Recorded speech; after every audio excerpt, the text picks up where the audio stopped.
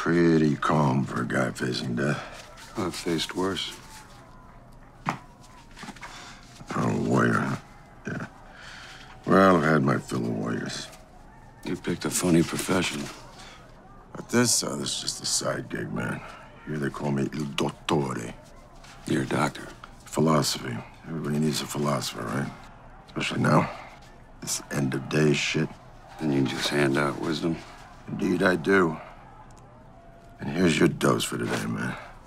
Every single civilization since man walked out of a cave. Greece, Rome, Vikings, Asia, Aztecs, Africa. It's been ravaged and then decimated and then devoured by the same set of fangs. And it ain't famine or plague or even war and all of its lame excuse.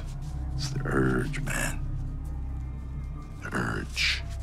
Always dormant in our primordial brains, waiting like an arched leopard to pounce and butcher whatever the hell it smells for its own gratification. Do you know the leopard and the house cat are the only two animals besides man who kill for sport? For sport, man. Just for the buzz of bloodletting. Violence is an urge, brother. It's our urge.